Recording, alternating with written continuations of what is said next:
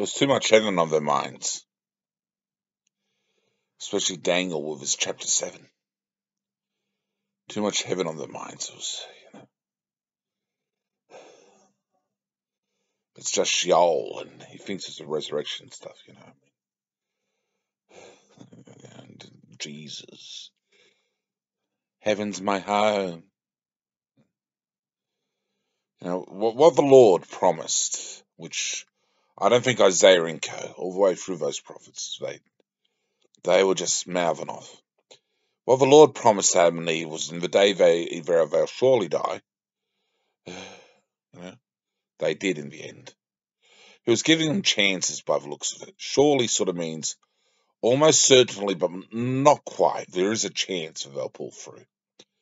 But they did, in fact, die in the end. So, he was giving them chances, here's some, like a clover snake in us, and we'll make some amends. We'll see how you go. They didn't work it out.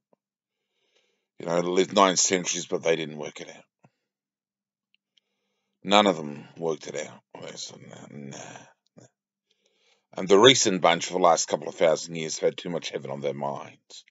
It's like they believed in this heavenly thing, and they haven't worked it out. God was giving them a chance to work it out.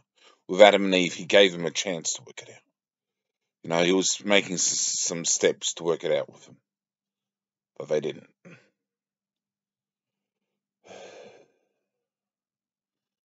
So there was always offers from the Lord to work it out with us.